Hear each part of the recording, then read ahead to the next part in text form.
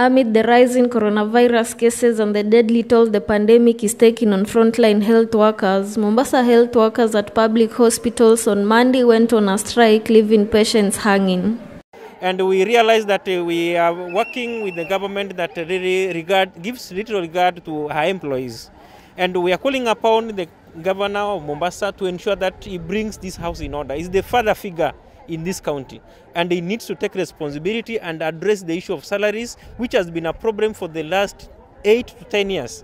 Because since devolution, we have always been out on strike because of salaries, which is a recurrent expenditure that every government knows that every month is supposed to pay a certain amount of money to her own staff.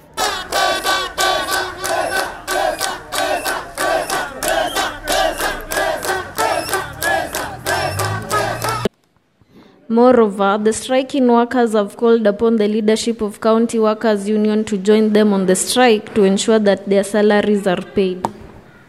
And we are calling upon all employees of Mombasa now to join us, including those who are working under the County Workers Union, to join us in the streets and force this government to pay salaries. I know for them they are a bit relaxed, but I'm calling upon the leadership of the County Workers Union also to join us in the street and compel this government of Mombasa to ensure that our salaries are paid in good time going forward. Because now we are not going to take it easy, because our members are really at pains to work for an employer who doesn't give any regard for them.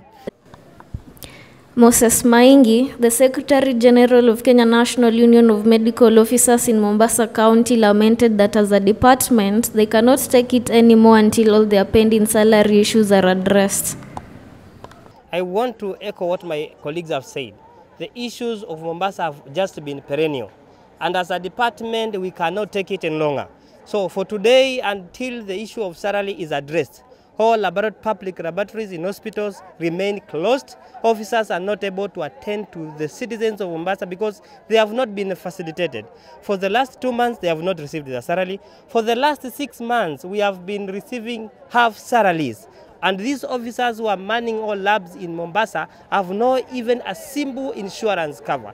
And therefore, we are here to demand that the Mombasa County do the necessary.